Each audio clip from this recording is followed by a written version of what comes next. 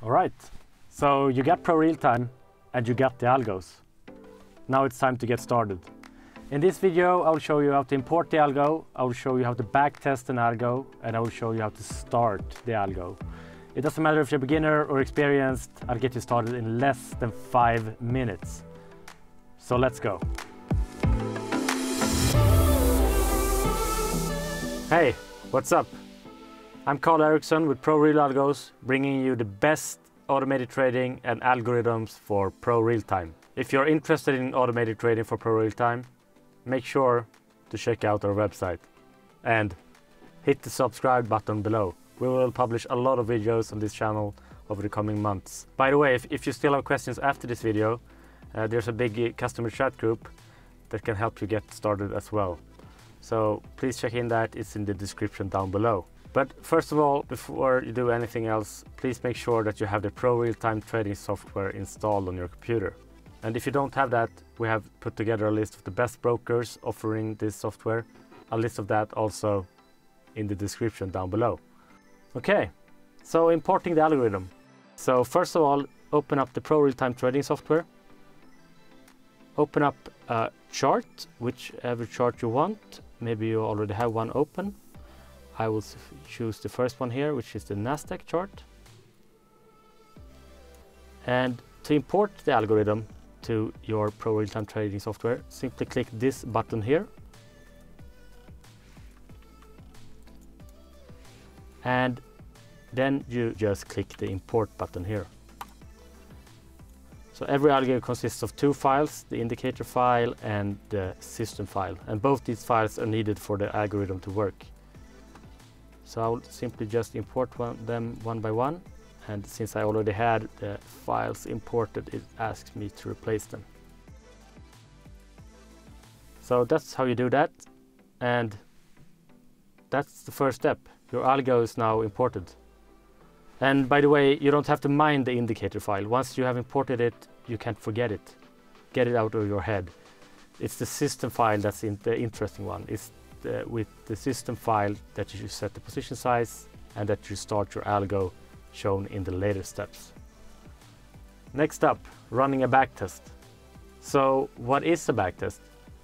Well, a backtest is, as the word says, a test backwards. And in other words, it's a test of the historic performance of an algo. And it's always a good idea to check the historic performance of an algo before starting it. But you have to be careful because backtests can easily be manipulated to look fantastic. So when looking at the backtest, you have to take into account the release date of that algo to know how it's actually been performing. So building an algorithm for historic data is easy. It's basically just backtrading. And in automatic algo trading, that's called curve fitting, and we'll publish a whole video about that topic later. And remember, past performance is no guarantee for future results. Okay, so let's make a backtest. This time, open up a chart of the index that's intended for the algo and make sure that you use the right time frame. So you can tell by the name of the algo which index and time frame it's intended for.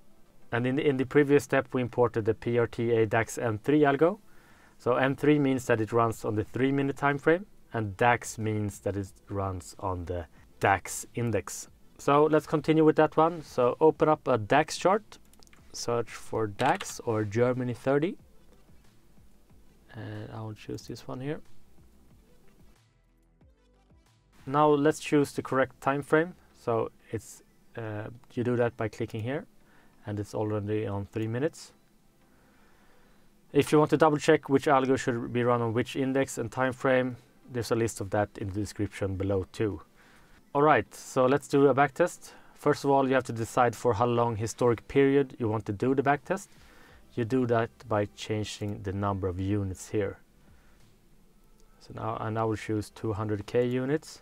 So 200,000 units means that the backtest will run on a historic period equivalent of 200,000 3-minute bars. And that is approximately, if I remember correctly, around 18 months or something like that. To do the backtest, click this button down here again and find the algo that you imported in the previous steps, and then you click modify here. So here is the code of the algorithm. We don't recommend changing any values except the position size here. So this value determines the position size used in the backtest, as well as the position size used when starting the algorithm. And we'll keep position size 1 here, and that means that the position size will be 1 contract of the contract size of the index, which was 1 GBP. So on the right side here are some values to set the different transaction fees. The most important is the spread value here. It's basically just a fixed fee for every transaction, and the spread differs between brokers, indexes, and time of day. So in a way, a backtest is pretty blunt, since you can only set one fixed backtest spread for the whole backtest. But we'll keep spread 1 here. It reflects the average spread pretty good on this index. So now click the Pro Backtest My System button, and now you wait. The backtest might take 1 minute or 1 hour, depending on the algo and the number of units chosen. So grab a coffee and just wait for it to finish. All right, the backtest is done. And once the backtest has completed, this window will appear. That is performance result of the backtest. And I'm not going to go into the details of this. We'll make a separate video on that, deep diving into the backtest detailed report. But basically, here is the equity curve of the algorithm. Here are the win rate. Here are the profit factor. Here's the number of trades. And here's how much you have lost and how much you have won. And this is the total gain of the backtest.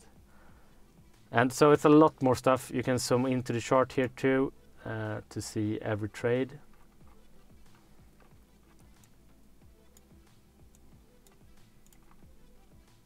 All right, that's a backtest. But I know why you're here. You're here to earn the money. And that's the next step, starting your algorithm. The one thing to keep in mind here is to make sure that your algo is started on the right time frame, on the right index.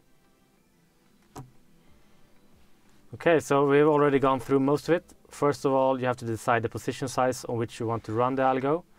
So let's say I want to start a DAX M3 algo, then I need to open up a DAX chart. I already have one open since the backtest, and it's already set with the correct time frame, which is 3 minutes. But if I would like to start an algo on a different market, I would have to open up a new chart on that index and then set the time frame for that algo before proceeding. So once again, click this button here. Find the system that you have imported and backtested, any system that you want to start. And then you click the modify button. So I will set 2 win position size here. I want the algo to run with 2 contracts. So I'll set 2 here. And then I will click the automatic trading tab over here. And then I click prepare for automatic trading. So what that will do is open up the Pro Order Auto Trading window. Here you can see all your started instances of all algorithms, as well as stopped instances of your algorithm. And the one that I just prepared for automatic trading is down here. So please check that the instrument down here and the time frame is the correct time frame that's intended for this algo. And it says 3 minutes and on the Germany 30. So that's correct. So check this box here and then you click start. And that will open up this window. First of all, please make sure that your time zone is the right time zone that's intended for this algo. For during the summertime, it's UTC plus 02, and in the winter time, it's UTC plus 1. If you need help changing your time zone, we have made a separate tutorial video on that, and you can find a link to that video in the description down below. And what you want to do first is to set the same position size that you set in the code, set it here in the max positions, max number of contracts. I set 2 in the code, so I will set 2 here. Guaranteed stops is optional but not recommended. It will allow you to minimize risk as the stop losses will execute even outside open hours of the index. So it could be, for example, over the weekend. But this is not recommended as the fee for every transaction will rise, and if you want to minimize risk, you can do that in other ways. For example, you could close positions manually going into the weekend and such. And we will make a whole video about minimizing and managing risk in a couple of weeks. The readjustable stops checkbox should be checked for all our algos. So check this one, and then you click Activate Trading System. So the algorithm is now running. Let's find it in the list. I think it's should be down here. Yeah, there it is. And if you want to start another algo, you will have to redo this step.